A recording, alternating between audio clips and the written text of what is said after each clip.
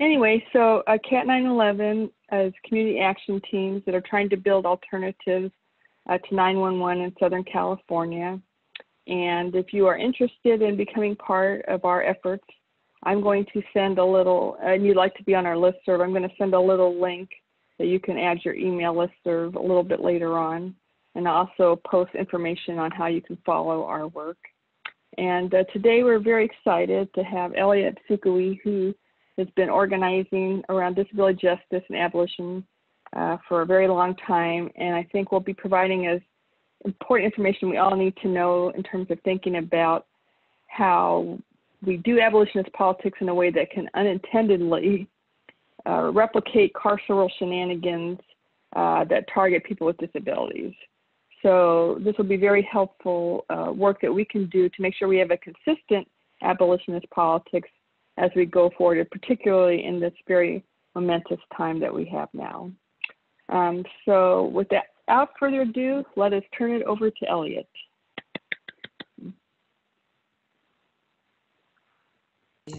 You're on. I had to find the unmute button. That was a struggle. Thank you so much, Andy, and thank you all so much for taking time out of what is some bananagrams times that we're in to join us for this conversation today. So again, my name is Elliott Fukui. I use he, him pronouns.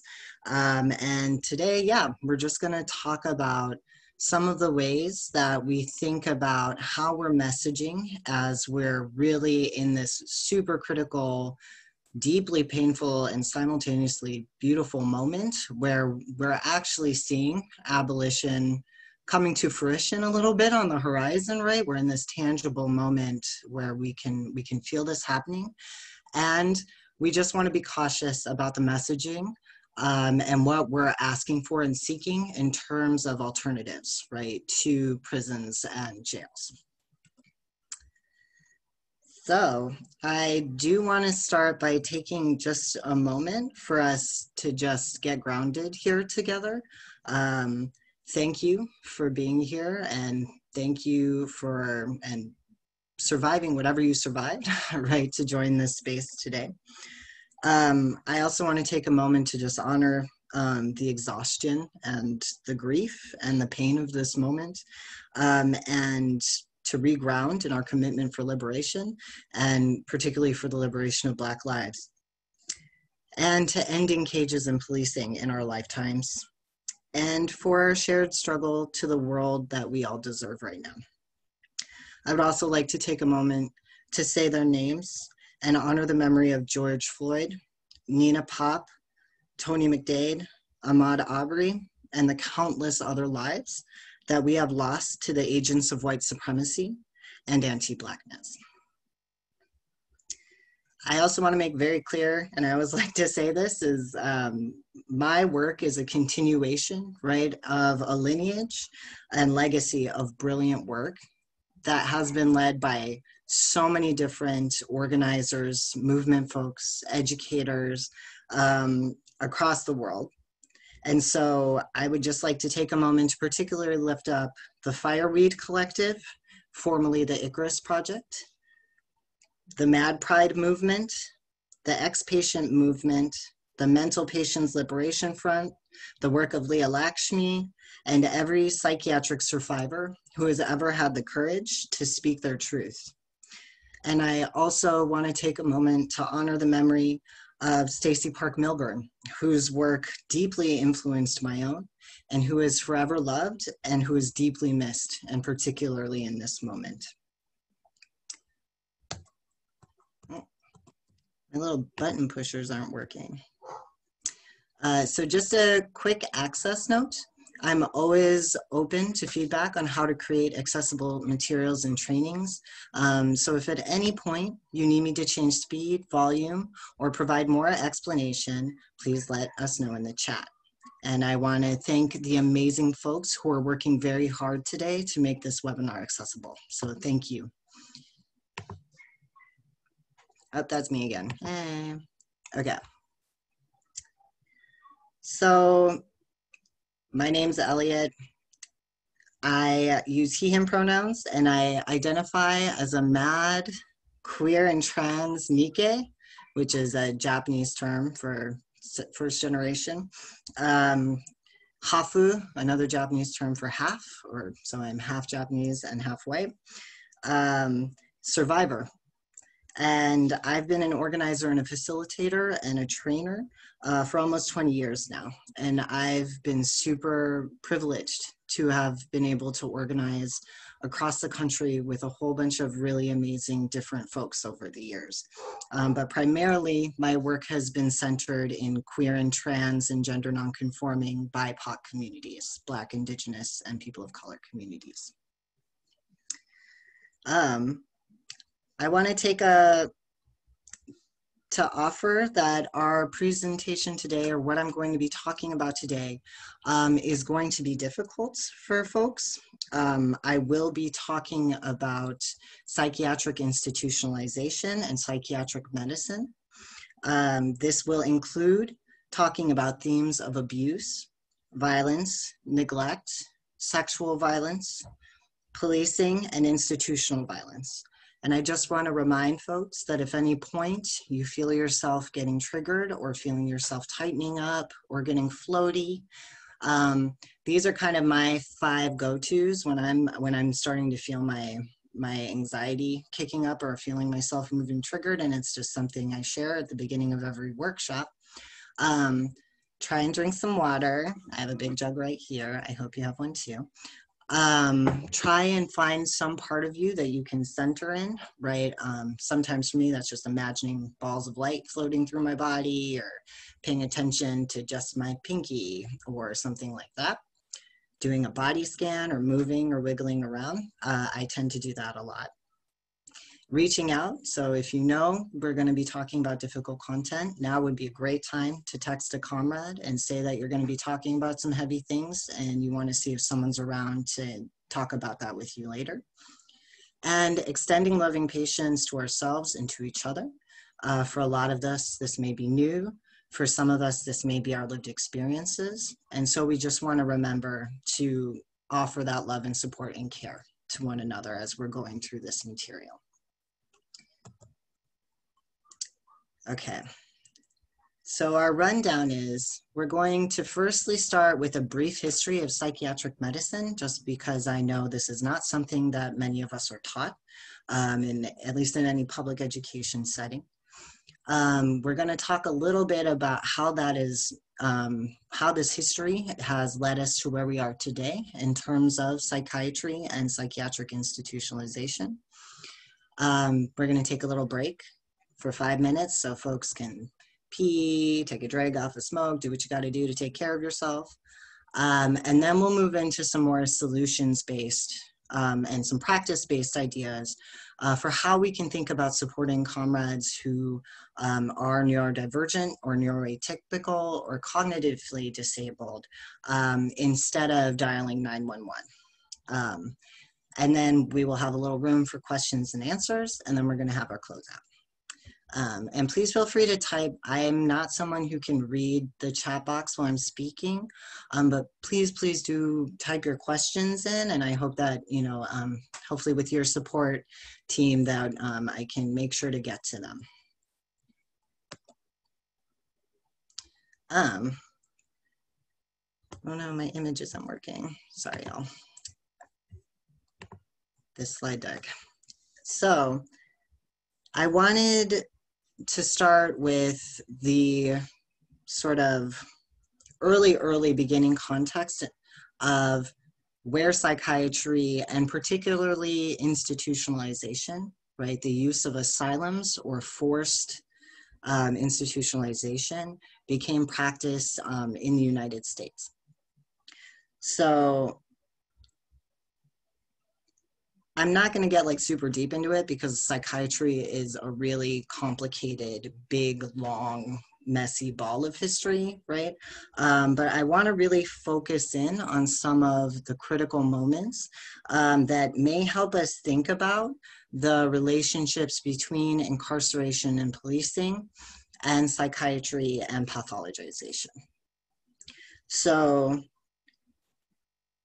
in 1752, way back in the day, The Quakers were the first to provide a space to treat the insane or lunatics in the United States. So this was in a Philadelphia hospital, actually, and rooms in the basement with built-in shackles were used.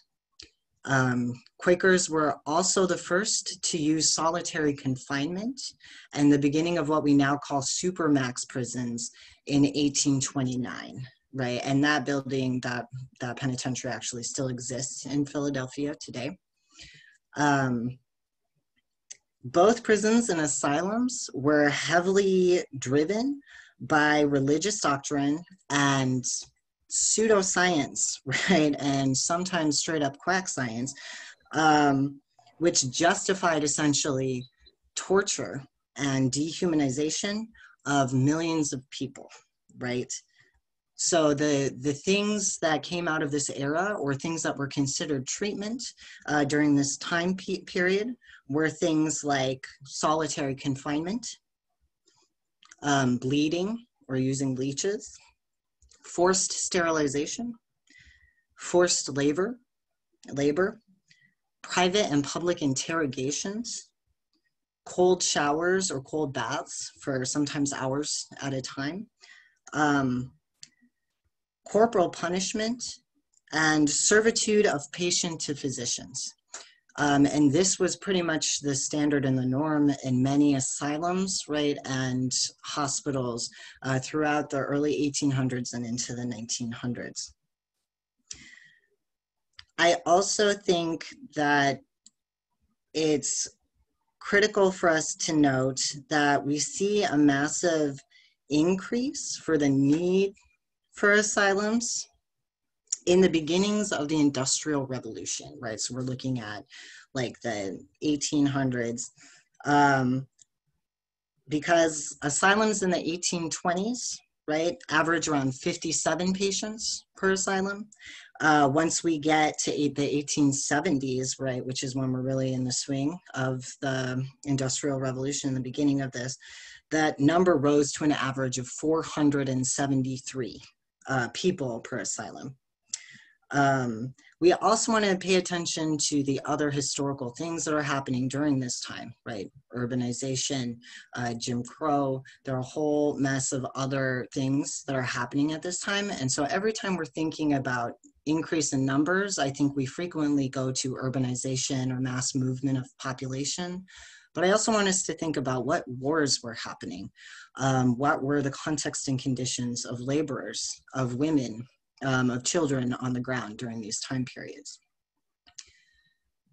And I wanted to lift up like examples of how psychiatry has actually been used to justify, right, the sort of deeply racist and misogynistic sort of logics that we see throughout a lot of our culture and our communities.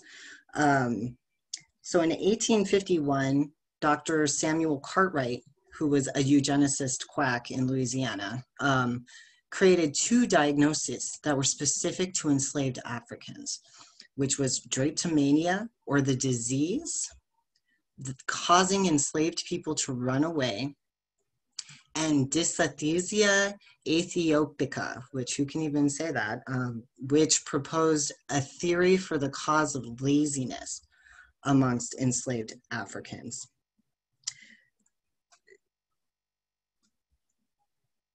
I didn't even have words when I first discovered these diagnoses, and that these were actually utilized. And treatment for these, of course, and I say treatment because that's what they called it, were corporal punishment, right? So looking at how this system is actually a front runner and part of the ways that we have been able to criminalize Black folks is through the way that these pseudosciences and these sort of pathologizing or, you know, making something about how someone thinks or who they are into some sort of disorder. The fact that people resisting their oppression is seen as disordered within the mainstream psychiatric movement during this time period, should be a sort of an alarm bell to how this system has formed over the past couple hundred years. I also wanted to raise up another important piece, which is the ugly laws. The ugly laws were in effect in both Europe and the United States, and those laws extended from between 1867 until 1974 in some places. And essentially, ugly laws made it illegal for disabled people to be in public. And it was worded in the language of any person who is diseased, maimed, mutilated, or deformed in any way so as to be an unsightly or disgusting object to expose himself or herself to public view. Again, when we're thinking about how institutionalization began, we cannot remove, right? We cannot say that this is all, there were mad people that nobody knew what to do with any of them, right? We have to look at how psychiatry was actually used to justify keeping people inside. A big reason the ugly laws came to pass is because so many people during that time period were struggling with the advice from institutions and laws that said that paupers and disabled people, you shouldn't actually give them material goods or help them. You should try counseling them. And you should try interrogating them. And this actually created so much guilt because this went against Christian doctrine of helping thy neighbor, right? That the obvious solution was to just put disabled people away so that we didn't make able-bodied people and abled people feel bad for our state of existence. And again, this is not that long ago. 1974 is not that long ago. So I just want us to keep in mind, right, how long these things lasted for. I'm going to read a quote that comes from a psychiatrist named Judy Lewis Herman, who is known for her work with sexual abuse survivors, talking about Freud and how he tried to discover the root of hysteria. This slide may be triggering to folks because it does pertain to childhood sexual abuse. So I advise folks to please breathe deeply, drink some water, and if you feel like you need to move away during this time period, that is completely okay, and I support you in making that decision to take care of yourself. It was Freud's ambition to discover the cause of hysteria, the archetypal female neurosis of his time. In his early investigations, he gained the trust and confidence of many women who revealed their troubles to him. Time after time, Freud's patients, women from prosperous, conventional families, unburdened painful memories of childhood sexual encounters with men they had trusted, family friends, relatives, and fathers. Freud initially believed his patients and recognized the significance of their confessions.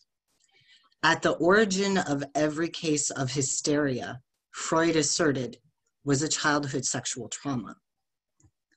But Freud was never comfortable with this discovery because of what it implied about the behavior of respectable family men. If his patients' reports were true, incest was not a rare abuse confined to the poor and the mentally defective, but was endemic to the patriarchal family. Recognizing the implicit challenge to patriarchal values, Freud refused to identify fathers publicly as sexual aggressors. Though in his private correspondence, he cited seduction by the father as the essential point in hysteria. He was never able to bring himself to make this statement in public. And that is from Judy Lewis Herman. So I want to take a pause, because I know that's a lot to take in. That literally young girls and young women surviving abuse at the hands of people and members of their family was pathologized and made into hysteria.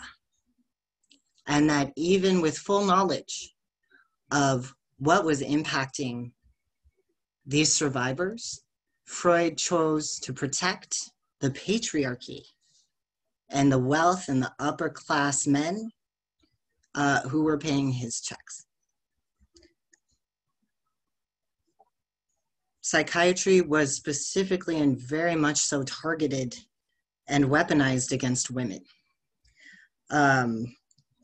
queer folks and trans folks as well.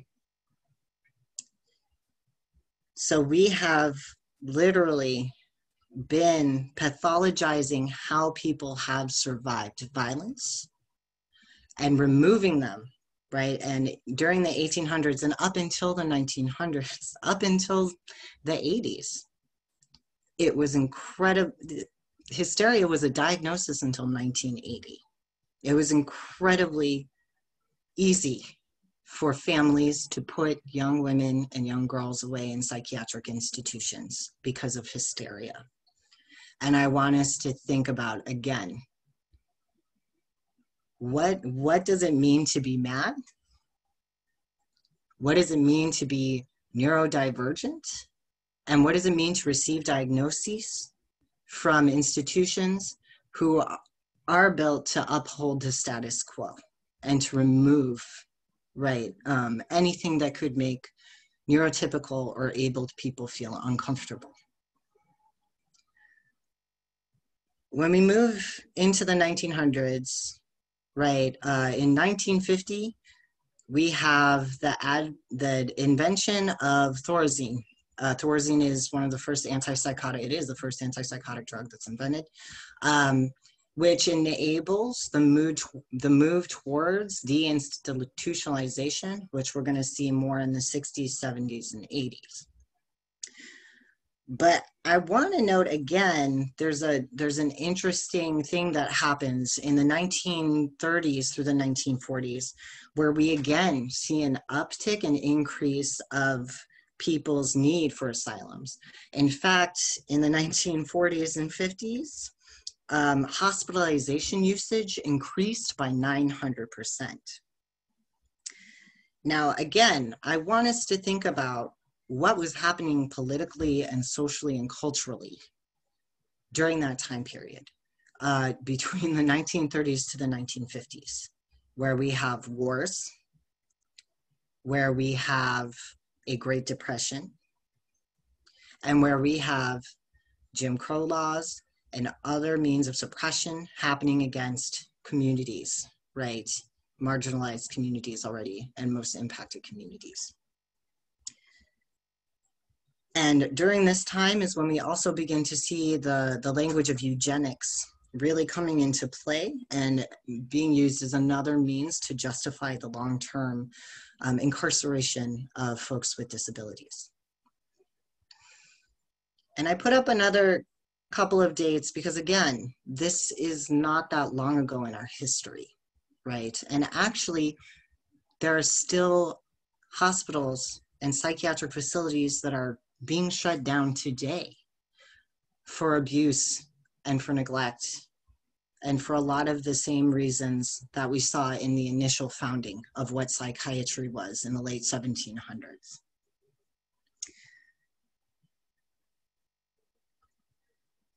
Thank you for your patience with me. It's been I'm fuzzy and I'm trying to get into it.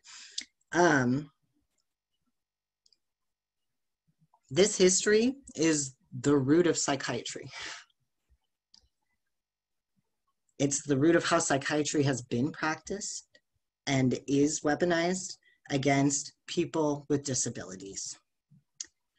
Over half of the people who are murdered by police are people with disabilities.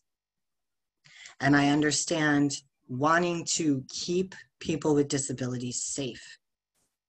However, I want to name that in the conversations and in the policies and in the call outs, very rarely do we get to see or hear the voices of folks who have actually been impacted by these systems.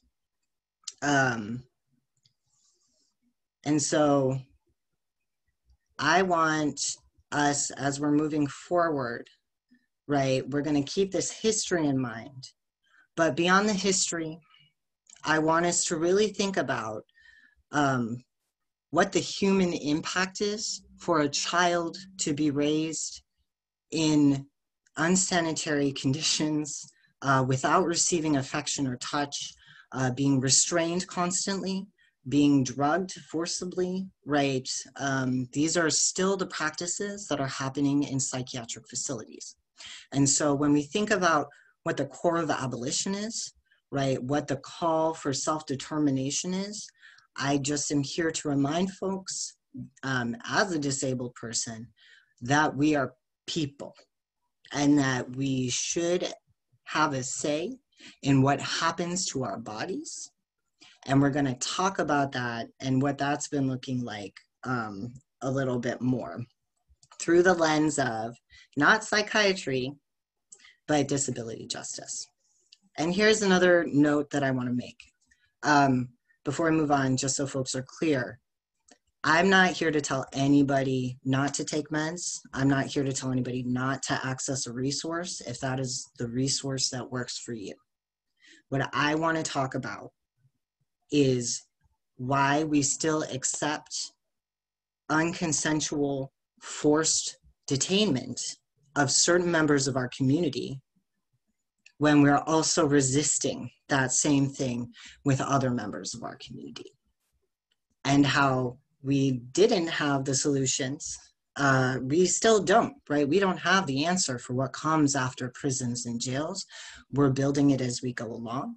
And in the same way, we need to think about disability justice and emotional healing and healing justice as being frameworks from which we can begin to design community responses to emotional crisis.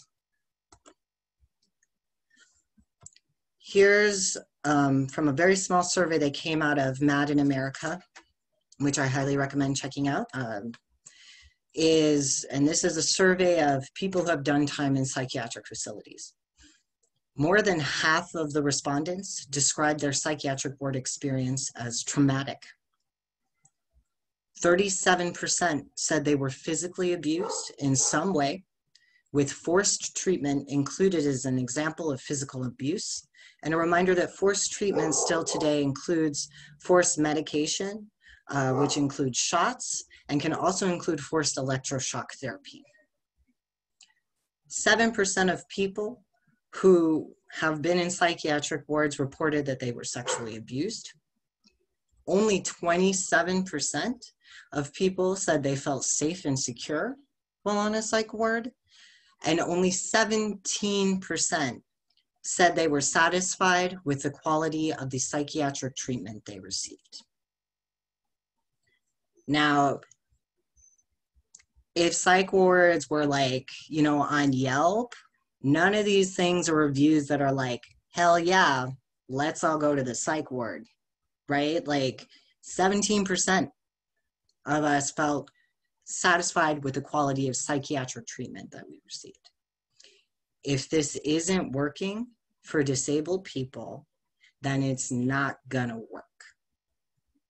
If forced institutionalization, 5150 holds do not work, okay?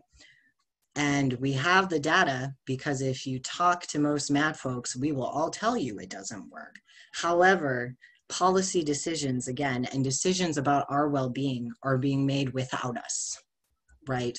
Calls for more psychiatric facilities coming from abolitionists feels incredibly difficult for me sometimes.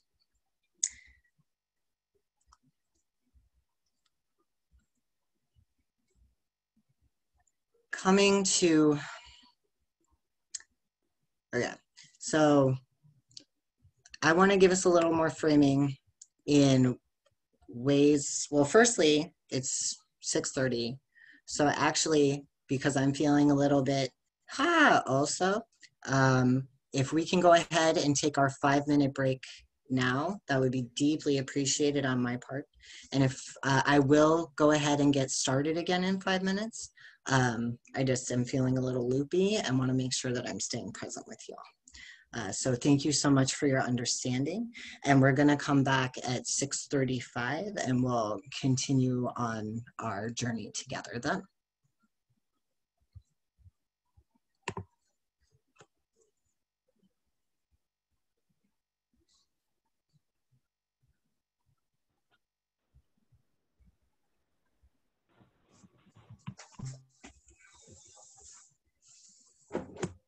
Forms and put your email address in there so that we can add you to the mailing list. And if you have any questions, I think you can see on the chat to email Jessica or Ellie, and they will kind of collect the questions together to help facilitate discussion at the end.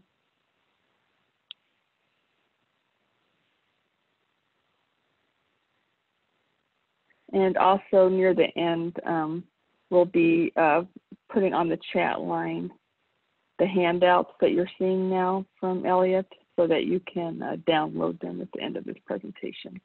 So I'll upload those during the Q&A that happens during the last 15 minutes.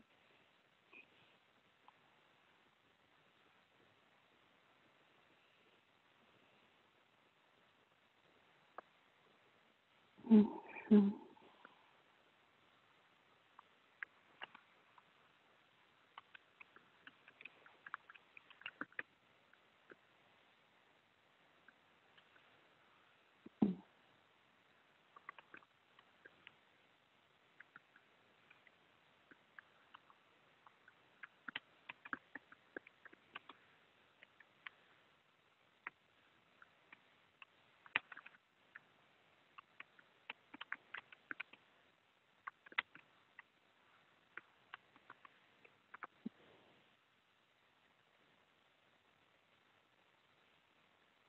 Yeah, for folks who just joined in, we'll be resuming in about 1 or 2 minutes. We're just taking a little break.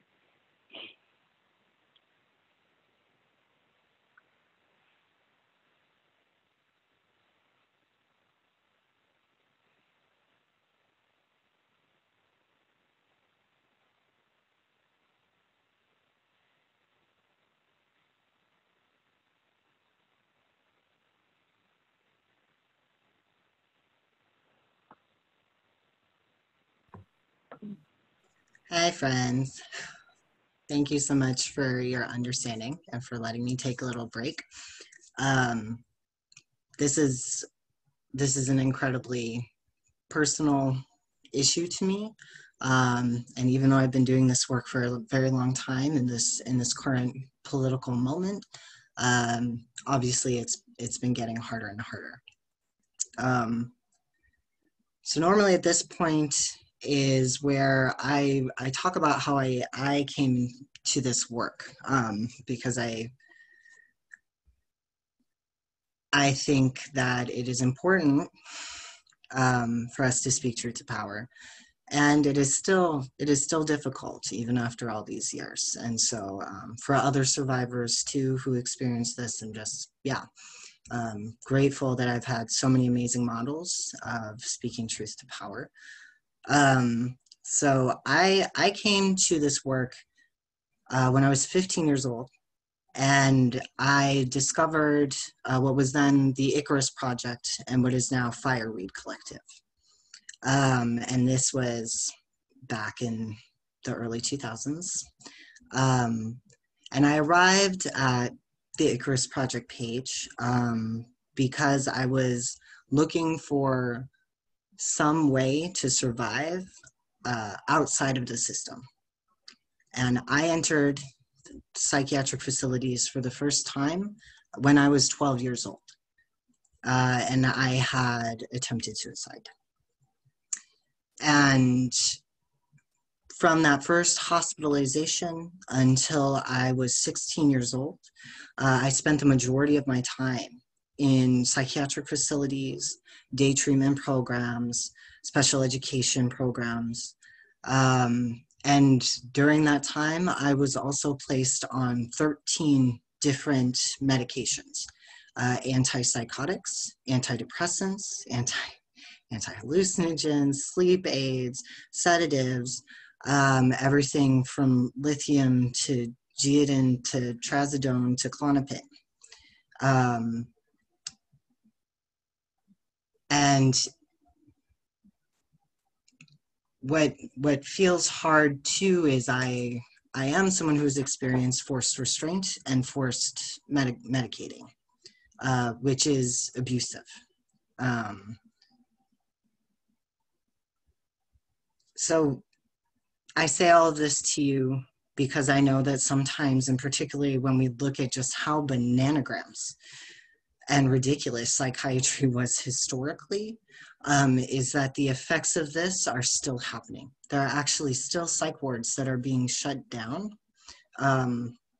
across this country because there's finally documentation of abuses that have been occurring. We have a long way to go, right? But I found Fireweed Collective. I went non-med compliant. It took me 3 more years before I was completely out of the system, and I didn't go back. I did do some time in adult wards as well. And I was able to do that because of the frameworks that were offered to me by other disabled people who were finding solutions outside of systems to survive. And the frameworks that really impacted me and made it possible for me to take the steps I needed to get out of the system were disability justice, and then later on healing justice. And I wanted to offer this quote by Patty Byrne from Sins Invalid. If you're not familiar with their work, please check them out.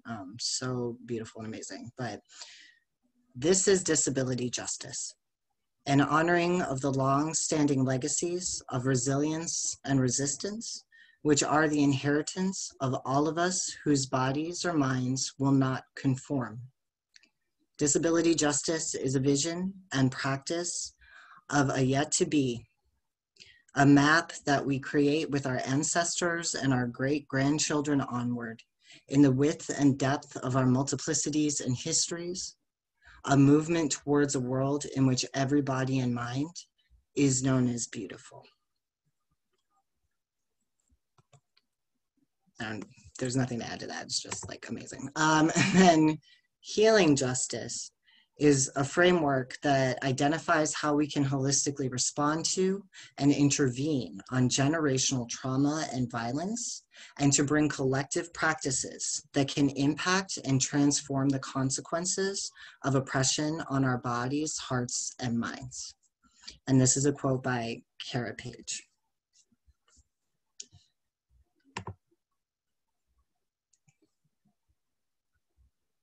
Why I do this work, why I think many of us do this work, is because we recognize that something doesn't feel good, right? Something has been incredibly broken for a long time.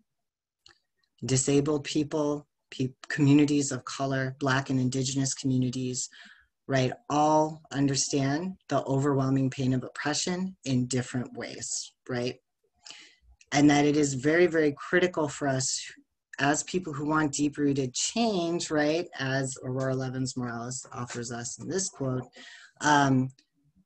we have to really actually face the reality of how this shows up in our day-to-day lives.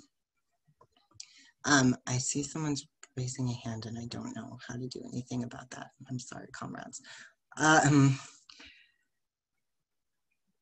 Sorry, refocusing. So in this moment, as we are amplifying, right, Black leadership and Black voices, it is also very critical that we lift up right? The voices of folks who lay at that intersection, right? And we do know that Black folks, Indigenous folks, Asian folks, Latinx folks, there are no communities that have not been impacted, right, by the ways that psychiatry and pathologization have worked, right, to support our subjugation and our oppression. Moving on to the next thing, here comes the fun part where it's less about like how trash everything is. And yes, everything is trash. But also that there has been so much work, there's such a long lineage of work that has actually been left to us to support us in actually building and creating the alternatives that we need right now to start practicing and thinking about the alternatives to calling 911, particularly when we see someone in emotional crisis. And I'm going to talk about that through what is known in like many circles as MAD mapping or safety and wellness planning, right? And how to do that from a community-based level. That could be like its own workshop for like, 2 days or whatever. So we're gonna do like the condensed version. But I also asked Andrea to go ahead and send a toolkit kind of guide that folks can use when they're beginning to safety plan, and it already has questions and stuff in it. But we're just gonna run through some of the benefits of safety planning and wellness planning, and how do we, as disabled people, as people who are neurodivergent or neuroatypical or cognitively disabled, how do we take control and agency over how we want to live our lives? Not on the basis of the fear of abled people or the thought processes that have been instilled in us to make us believe that we are somehow broken or dangerous or unworthy. But how do we create communities that can hold for someone who may be experiencing emotional crisis? And how do we return to kinship and relationship as sort of the ways that we provide care for people? So obviously support and care teams look different for everybody and have different meanings. What we're talking about right now is as a way we can start moving towards actionable steps we can take is a group of people who are creating and participating in a process of mutual aid that is grounded in agency and consent to support one another and prevent harm. A group of people who are in alignment about communication, decision-making, and their roles during times of support and crisis. This is also called proactive rapid response, right?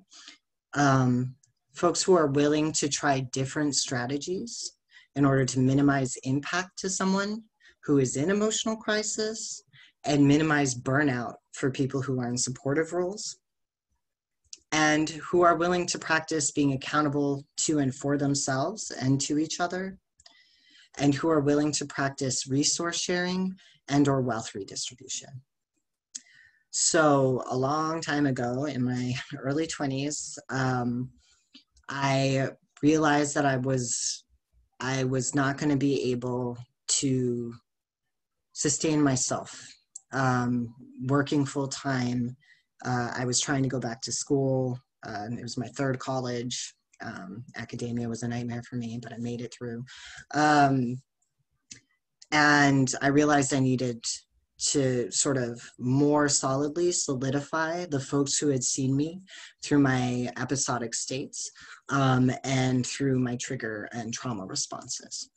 And so I wrote a terrified email to 5 or 6 friends, and everyone agreed to start working with me to figure out how we could start tracking how my episodes were happening and sort of track how my triggers were happening, and also so that folks could support one another, since the extent and length of my episodes can sometimes can take me like a month or 2 to actually be fully back and present and like quote unquote functional, right? So we started this process about 12 years ago. I did not start that process in the middle of an active crisis. And this is actually pretty important. So if someone's actively in crisis right now, that's the time to just deploy crisis response, and it's not the time to start forming your team. So much like any process or project or any collective thing that we do together, it's kind of super important to have clear, realistic goals, right? And so trying to start something in the middle of crisis can be a really major letdown for folks if we haven't done the sort of initial trust building that's necessary. So something I offer to folks to practice is to think about scenarios where you might become emotional. I also want to name that. I know that many of us like to think that we are perfectly together and we don't have feelings, but shockingly, everyone is an emotional being, and therefore everyone experiences emotional health. And just because you are not someone who has received a diagnosis doesn't mean that you will not experience emotional crisis in your lifetime. In fact, most of us at some point in our life will experience an emotional crisis, right, due to some condition or circumstance. And so we can, knowing that will happen to all of us, we can think about sort of what are the ways we can plan now for smaller things, right? So in the event we get there, we're already kind of establishing trust. So something I do is, like, for instance, my safety team knows when I'm doing workshops and things because I love being within my community, and it's also a spoon drainer for me, right? It's something that can take a lot of energy out of me. It's very vulnerable for me to be talking to a bunch of strangers who I don't know about, like my crazy. And right, I'm able to do this because my team knows, and they offer support to me on days when I do things like this, right? So you might want to even first start a team that's just around a specific event or traumaversary or season to get started, right? All of us have trauma in different places in our life. For some of us, our madness might like FemiFest, right, as something that happens at nighttime only. For some of us, it might be specific times of the month, right? So try building a team just around one specific thing and see how it goes to build trust through that. Another way for folks who might be feeling a little bit, vulnerable, not about that vulnerability life, which I don't blame anybody for, but you want to try to start to get into the practice, is also asking for support around navigating systems and institutions. And this is actually something that me and my team do a lot together, and not just in crisis moments. So when I have to go to apply for disability, two of my teammates will always go with me because so much of the abuse and harm that I experienced came from psychiatrists. The fact that I need to go and get assessed and evaluated by a psychiatrist in order to receive the support I need to survive is actually an incredibly re-traumatizing process, right? So we focus on that one day and that one thing, and how we make a plan. How are we going to get through this day? What are the things we're going to do to take care of ourselves afterwards, right? Also thinking about things like, right now, a lot of us are resource unstable, right? COVID-19, a lot of things are happening all at once. A lot of us are not working, right? Even just the simple act of organizing things like potlucks or rent parties or giving circles, obviously safely and using social distancing measures, is another way, maybe if folks aren't ready to move into the vulnerable parts of it, but a way that we can be actively showing up and offering support to folks who may be, right, experiencing emotional crisis. And Andrea, how long do we have until Q&A? I just want to make sure I'm not like. Sorry, just checking the time. You have about 20 more minutes. Whew, okay, we're gonna get through this. Also, thank you all for sitting and listening to me talk for like an hour. I couldn't do that for myself, so super grateful. And I'm really excited to hear your thoughts after we're done with this part. So some guiding questions that I would offer folks when you're thinking about starting a safety team. And right, I say starting a safety team, I know people are really like, what do I do for this individual person right now? Disability justice is a practice. Healing justice is a practice. This isn't about caping or, right, like in order for us to keep people out of psychiatric institutions and jails, we have to build strong, trusting relationships with one another so that when those feelings and emotions do arise or when someone is episodic, we know how to care for one another in that moment. So I know maybe folks are feeling like, you know, this rapid response need, that is totally real and I feel that.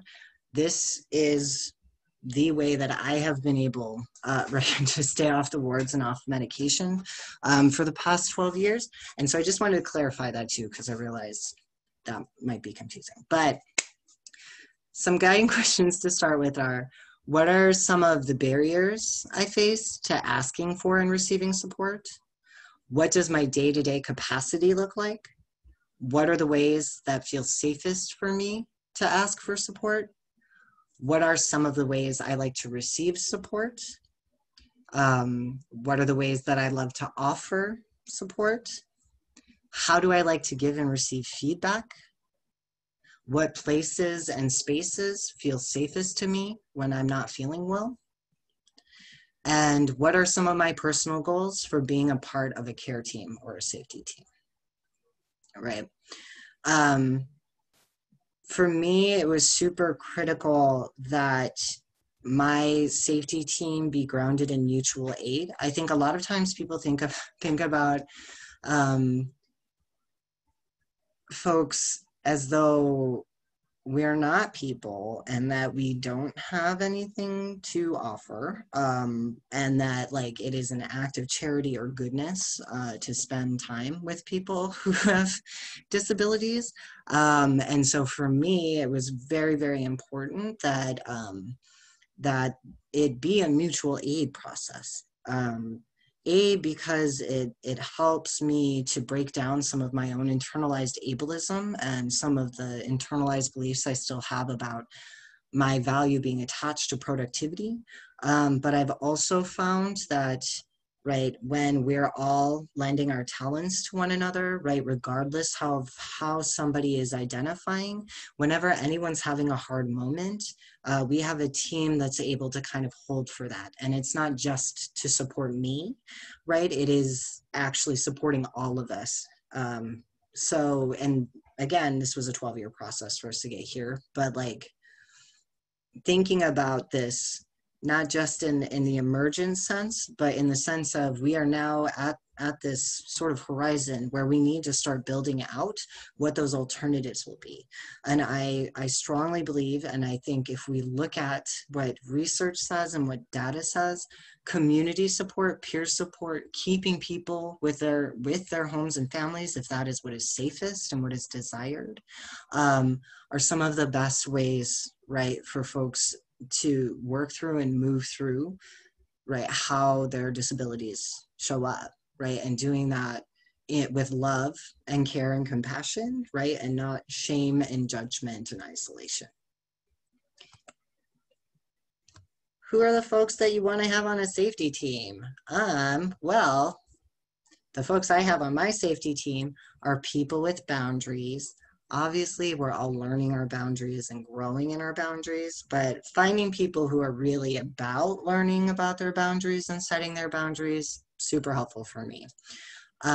People who I feel seen and heard by, people who bring me joy and comfort, people who identify as comrades, right? People who I've seen handle a crisis. We all have that one friend who we love, and some of us are like de-escalators and some some of us are escalators, right? There are always rules for escalators in every part of life. I love many escalators. But you want to know that if you're in crisis, you're going to have someone who's going to be able to stay grounded and not escalate you. Because I've experienced that firsthand a couple times. People who I've struggled with, and what I mean when I say people I've struggled with is, right, people who think differently from me, who have different perspectives from me. That has been incredibly helpful and important to me in developing my wellness and my safety. People grounded in shared principles and values are folks who can honor consent. People who are aware of and constantly negotiating and engaging with power dynamics. People who are accessible, right? And when I say people who are accessible, that doesn't necessarily mean physically, right? It means people who I know respond, like people who have always been like a source of support for me. Yeah, people with different skills, identities, wisdom, and lived experience, and people who are willing to take risks and learn from their mistakes. I think a lot of people frequently want there to be like a one-size-fits-all solution for quote unquote, like how we deal with mental illness. And the reality is everyone has mental health. Everyone is experiencing the world differently. So your needs are going to be drastically different from somebody else's needs in the situation, even if you have the same diagnoses. So I always strongly encourage people, because this is a big part of undoing internalized institutionalization and ableism, is that there's no right way to be mad. There's no right way to be a mad person or a disabled person. And so you have to find solutions that work for that person, not for an organization or an institution. Yep. So to close out, because I still have a few more minutes and because I've been talking so much, and thank you so much for listening, I wanted to show a couple snippets from videos, and I've gone ahead and already written out the part that I want to show from each video so folks can see that. And these are two of my long-term safety team, like two comrades from my safety team who are part of my care network, kind of talking about what the benefits are of being a part of a safety team. And go. Hi, everybody. My name is India. I'm a part of Elliott's safety team. And being a part of the safety team, hi Joshi, being a part of the safety team has changed the way in which I think I feel empowered to be able to provide care for my friends and for my friends when they're in crisis, and just like makes me feel like I can navigate that, and that not only I can do it, but like everyone can navigate that, which I think that I was definitely taught that that was not something that I could do, and that was something for like the medical establishment to do. So that's been really powerful to learn and to experience and to be able to do. And also to know that I can do it, like that me doing that is going to be so much better than like the medical establishment or like a psychiatric ward usually. So that's pretty. Hi. Hi. Thanks so much for doing this. Yeah. So what I wanted to ask you. Specifically, I've gotten to build community with other people on the safety team, and it became very important early on, even though like some of the people on the safety team I've already known and had different types of relationships with, like as a comrade, as you know, extended community members spread out across the country. But it became really important early on for us to figure out what we all needed from each other, and to do that, like pushing ourselves to like move forward and like step towards each other and build relationships and care with each other, not just in those times of crisis, but like well, who are you and how are you and what do you need in order for this work to be something that's like sustainable and also gives us energy. I love my comrades. Right, so safety planning is basically having a wellness team is a way for us to sort of practice moving back into formations that really exemplify what we already know, which has been messaged to us time and time again, right, is that we keep ourselves safe. The police do not keep us safe. Psychiatric facilities do not keep us safe, right? And that's true for everybody. So when we're thinking about, and I just have a few more minutes, I'll just touch on a couple more things before we get into Q&A, because I really want to hear your thoughts. But thinking about like how you can have formations and roles, which can make people feel a little bit more grounded when we're responding in times of crisis or something emergent or urgent comes up, right? So on my team, we have one person who's an internal communicator. So this is one person who communicates, coordinates the communication amongst the whole team. My team now, it has fluctuated in size over the years. Right now, I have 12 people on my support team, and that's nationally, right? So my internal communicator will touch base. All I have to do is send a text message that's like, help, you know, or not well. And they will go ahead and get in touch with the team and then figure out who has capacity to hold what in that moment. We then have folks who are external communicators. These are the folks who communicate with my employers, if I'm in school, right, or if I'm supposed to be going on a date or, you know, whatever it might be. So we know that there's a clear role, and what has happened for me is because I have dissociative identity disorder, I lose time pretty frequently, right? I'll lose chunks of time, which is really difficult to survive in a capitalist society because time is a struggle for me and because I don't always have control over my body, right, in that way to be able to show up like that. And so external communicators have helped me save my job in times where it was very realistic that I could lose a job. And I know that is a very real fact for many, many disabled people, right? So it's really important to also think about who else needs to be communicated with, because safety is a lot of different fronts. It's economic, medical, spiritual, social, right? I also have 3 people who are power of attorney or proxies for me. So these are the folks who make decisions for me in the case that there's an emergency. This was very, very important to me that I had people who I know would respect my desires and wishes as a psychiatric survivor, as an abuse survivor, and also because I still struggle, right, with medical, going to the doctor and things like that. So having people who can support me, but I made that decision. It's not a conservatorship. I made that decision and I selected the 3 people who I trusted to make decisions for me if I was ever to a point where I couldn't make that decision.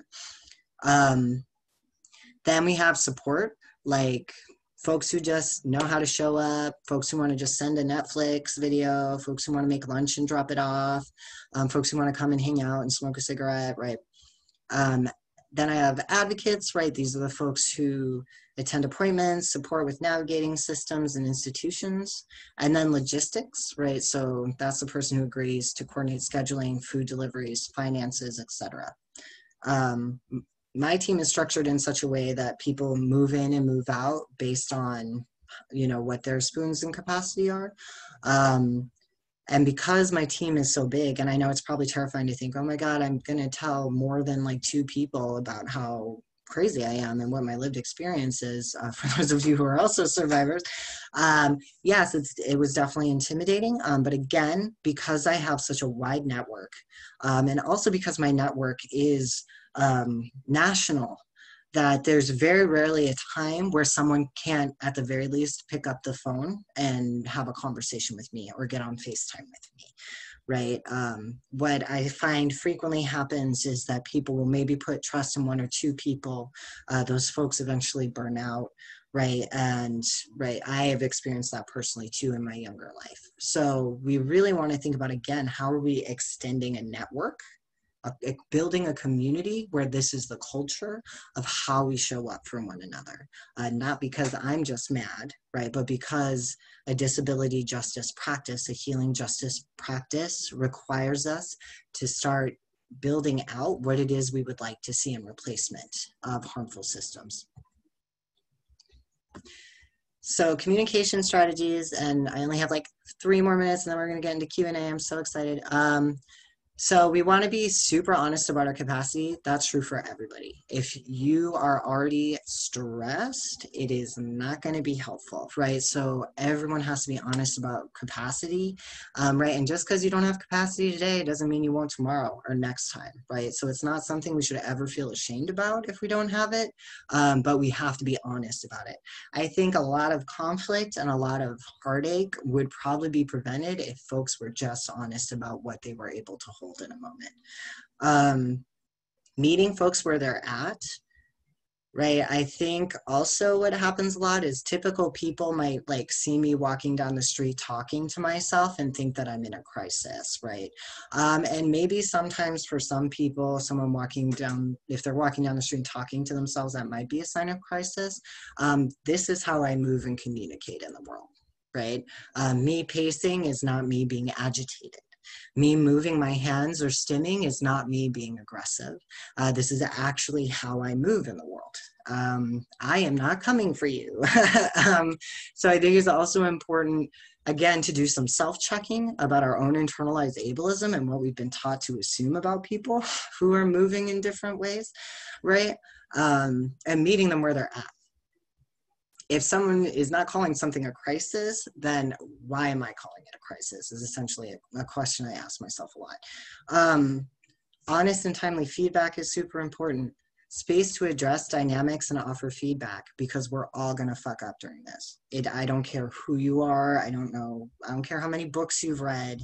Nobody knows every single person's other trigger or what they've survived or everything they've gone through or their personal politics or, right, their cultural beliefs. So we're all gonna fuck up. And a part of the practice is how do we address those dynamics and how do we offer feedback lovingly? Don't only hang out in crisis. I noticed this a lot too. My safety team loves to karaoke. We like going to the dance parties together when we have spoons, some of us. You know, we like playing video games. We do a lot of different things together. We like to have Zoom dinners together. We do social distance hangouts now still, right? So making sure you're not just focusing on like crisis, but also focusing on like joy, right? That's actually a really important thing for everybody's mental health and well-being is joy. Documentation is critical. People are constantly evolving. The ways that I navigate my disabilities and the way my disabilities show up have changed a lot over the years, right? And so having documentation gives me perspective for when I may not be as grounded, to understand that there is growth happening, and also to see where I may need to do a little more digging or self-work to work through some of my spirals and things. We want communication to be grounded in self-determination and mindfulness whenever possible.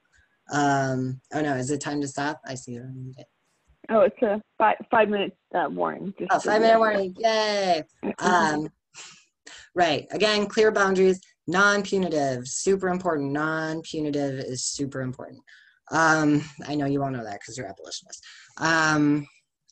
So another slide, this is quick, you'll have this, but just like guess what? We're in it.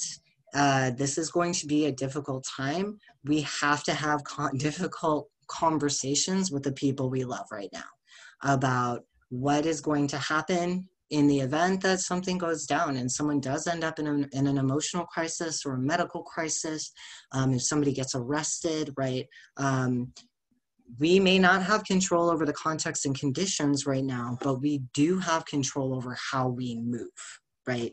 And that's very important to remember, because it's very disempowering when we forget that, right? So we may be trying to impact like this whole world change, but that starts with how we're practicing like in our family right now, right? In our chosen families, in our communities, in our network. So please take the time to talk to the folks in your life, right? And maybe come up with some worst case scenario plans. You know, make sure you understand what each other's wishes are, what you do and do not consent to, right? Learning how to give real apologies. For those of us who are mad, right? Madness is not an excuse for abusive behavior. What are some of the ways that we are challenging, right? Or pushing ourselves to understand how we can mitigate and navigate, right? How our madness shows up. I believe that, right, practicing gratitude and appreciation with each other is also a really critical thing. Everyone is holding a lot right now, right? And people are showing up in the best ways that we can. And we do have to offer that gratitude and appreciation for ourselves. And again, the gentle reminder that transformation takes time. We are unlearning a whole lot of, pardon my French, bullshit, right? A whole lot of bullshit about ourselves and each other and how the world is supposed to work. And that takes time. It's a lot to shake up. So we have to be very loving with each other as these transformation processes are happening. I'm not saying take shit. Like if someone is, you know, being abusive, I'm not saying take that, but I am saying that, right? We must understand that transformation takes time, and we are in a long haul game right now. And so it's very important for us to start thinking about what these maps are that are going to help guide future generations into a world that does not require cages or view cages as an option, right, for anybody ever. Questions and thoughts? Thanks, team. Well, thank you so much, Elliott. So I guess what we can do for Q&A, you can either send it in the chat, or you can, on chat, just put stack, and then I can call on people as I see that. But Elliott, the first question that we did receive was, I want to know, how can we support someone who is experiencing manic episodes? Right. So mania is obviously a super tough one. I am someone who also experiences mania. A lot of my practices personally have been exercise, if that is an option for that person. So like, can we get this person to go for walks with us? Can we get them to do some body movement, right? Mania is like that hyper increase of energy, scatteredness. My team knows to take my credit cards when I get manic, because one of my things that I do is I'll just buy a bunch of really random stuff that is like absolutely not necessary, right? But I think the way that, again, we want to think about this is we can't support someone who's manic, right? There is a specific person experiencing mania. Do they identify what they're experiencing as mania, right? How would they describe what they're feeling and what thought processes they're in right now? For a lot of people, mania can also be an incredibly creative and expressive time, right? I think a reason a lot of folks who have bipolar diagnoses like myself, that like the struggle with medication is because you're also shutting down, right, some part that I actually need in order to move. So again, it's like meeting people where they're at. What are you experiencing, right? What is this feeling like? Like when people start moving into grandiose delusion, right? Or when folks start moving into like more of a fantasy realm, what I tend to do is I'm not invalidating someone. I need someone to trust me. That's what that person is experiencing in that moment. What I like to do is offer folks choices, right? So, and again, this is coming from like, it makes more sense to move towards support if we've already had these conversations, right? Because if someone just comes in and is like, I'm taking your credit cards, that's messed up, right? It's not consensual. You really want to be leaning into and encouraging the person you're supporting to name what's happening. And if they are getting to an escalated place, starting to offer options. I wish that I could say there were roving teams of mad folks who were down to come and chill with folks for as long as it takes for someone to come down. But that is not where we're at yet, right? But thinking about what it means to lovingly show up for someone, not invalidate an experience, and try and get as much information from that person about where they're at in that moment, so that when folks are, you know, back in the valley or wherever, then you can have that conversation with them, right? And that's something that's been very helpful for me is my safety team reflecting back, like, this is what you were like this is what was happening. And I may not be able to hear that in the moment, but afterwards, that's something that I do take into a part of my process of like, what is the healing work that I need to do? I hope that's helpful. Thank you, Elliott. And we have another question and comment. Thank you, Elliott, for being vulnerable, open, and sharing your experiences. I am someone who wants to be available for those in my life in a crisis team. How can we approach this idea without causing harm to our loved ones? Here's, again, the thing that I offer is that all of us have mental health. The reason that most people feel safe talking to me, or, you know, why I do this, is because I was honest. I don't care who you are, how you identify, this is a fucking tough moment. If you see someone that needs support, one of the first things you can do is be vulnerable yourself and be like, hey, I'm really struggling. I really love our friends. I want us to just come together and have a conversation about what we think our needs are individually and how we can support each other collectively right now.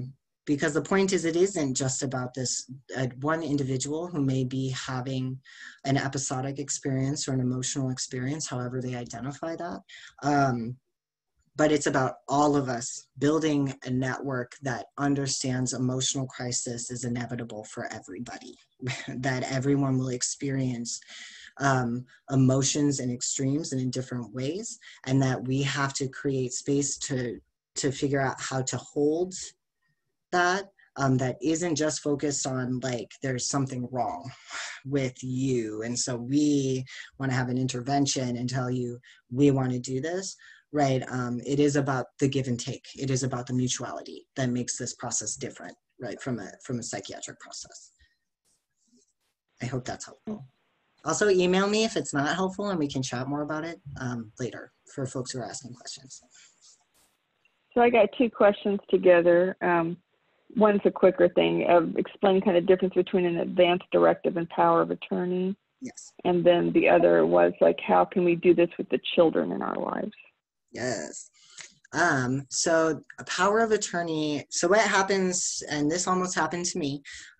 So when you reach the age of consent, if you're someone who's been chronically institutionalized or whatever, oftentimes what they'll do is there's something called like a conservatorship, right? Where I no longer have the right to make medical or life decisions for myself.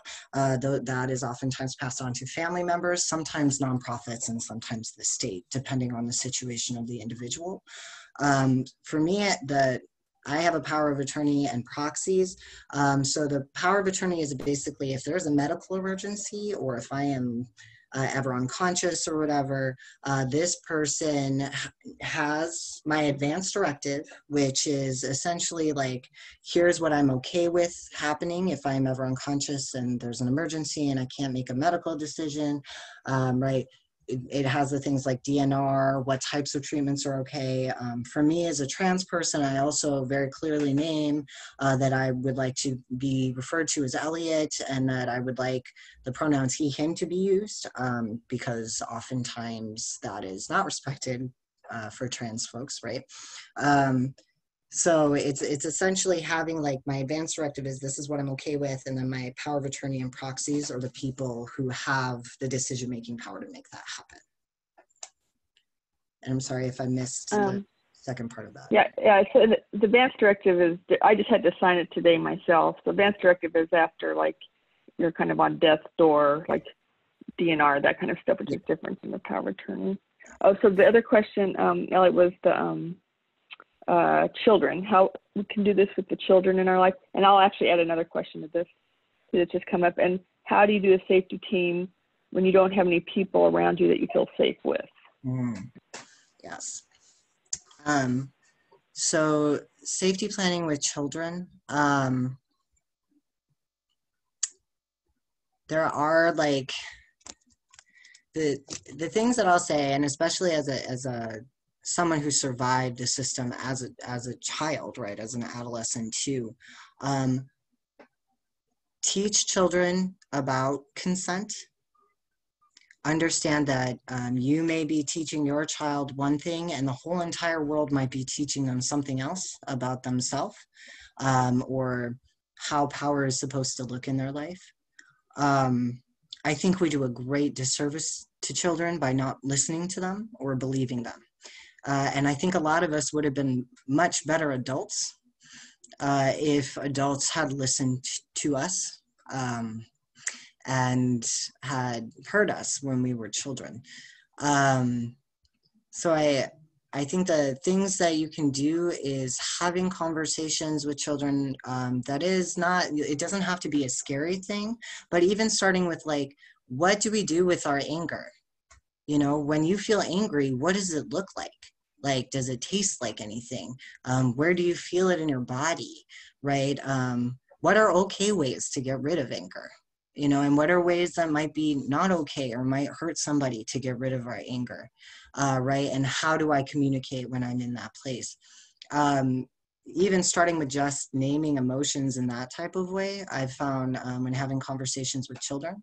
And also, children learn the most from watching what we do. If you are not modeling, asking for care and support, and your child sees you burned out and stressed out, they're probably going to think that's what normal is, right? So we also want to think about how our practice is, right? It isn't just what we say, it's what we do, and it's how we show up. So really modeling what it is that we want to see and how we want children to understand how consent is practiced. And then, I'm sorry, what was the last part of that question, comrade? How do you do, and there's kind of two questions that were together, so, and this might be kind of our last question. Okay. But how do you do this if you don't have any people you feel safe with, or you're just kind of used to relying on a couple of people? Right. That's totally real, and most of us spend most of our time in isolation, right? And especially if we are people who are on wards currently, I will say that like part of what I had to do is really kind of put myself out there, right? I would start with those two people, right? And then once you're building with those two people, right, or that one person even, right, you can start thinking about, maybe I feel okay with this person not knowing everything, but maybe I feel okay with this person coming over to play video games and knowing that I'm having a hard day, right? It's very important in our boundaries practice, right, to not just throw all the trust in one basket, of course, but, you know, think about how much you can extend out. And even if it's bit by bit and it's not like everything all at once, right, build that trust slowly.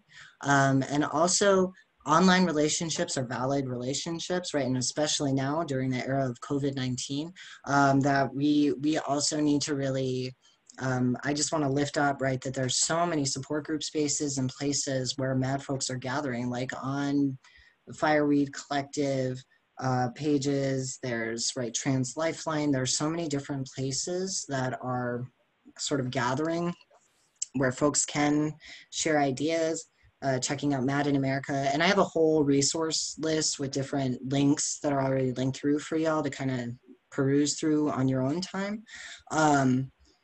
But I strongly encourage finding your DJ community. And I think as a MAD person, it took me a long time to understand that I'm actually a part of a community and that I'm a part of a lineage, and that I don't need to be ashamed or hide from my own people. And we're out here, so yeah. Well, thank you so much, Elliott. I just wanted to share that everybody was saying what you're saying was great. They've learned a lot and really appreciate, and they feel like they're going to really be able to apply this in a number of contexts. Everyone is expressing how grateful they are for everything that you have shared with us today. Was there anything you wanted to close with? And did you want to do that before we kind of give our last announcements or after? Or... Right. So you will be getting all of this shortly, and it has sort of all of the different pieces that have been influences in our lives. If you have more questions or you need support talking more about safety planning, that is something that I do, and I don't charge. So if you need a hand, don't hesitate to reach out. And I also have safety planning templates for different scenarios and situations, and other like thoughts about abolition and the relationship between psychiatry on madqueer.org. And yeah, I'm always open to feedback, and I'd love to hear from other MAD folks who are negotiating this and figuring this out. So thank you all for your time today. It's deeply appreciated. And if you'd like to be involved as we develop alternatives to 911 in Southern California and gradually take over the world and end carceral ridiculousness, feel free to contact us and just let us know what you'd be interested in. We're starting teams in different geographic areas. So if there's an area you want to work with, let us know and we can connect you with other people in that area. Or if you want to work in a specific kind of issue or community, let us know and we can kind of connect you. We'll have a website up in about a couple weeks where we'll have forums where you can connect with each other and brainstorm and problem solve and all these things that we're trying to figure out together. So I sent a little link about 5 million times. If you want to be on the listserv, it'd be better if you could do that there so we don't have to go through the 1,000 emails that currently exist in our web page, so we can just directly create a Excel sheet from that. But if you have more than that, if you just want to do more than be on the listserv and you want to get involved in something, just email us and just say what you'd like to do, and we'll get you connected and ready to end global oppression. So without further ado, everyone on the listserv will get a copy. I put them on the link, but if you had trouble accessing it, I'll send to the listserv the recording link, the transcript, and the handout. So you'll get all these different things. So thank you so much, Elliott. This was just fabulous and wonderful and so helpful, and we hope that we will keep your work going in this area. Everyone.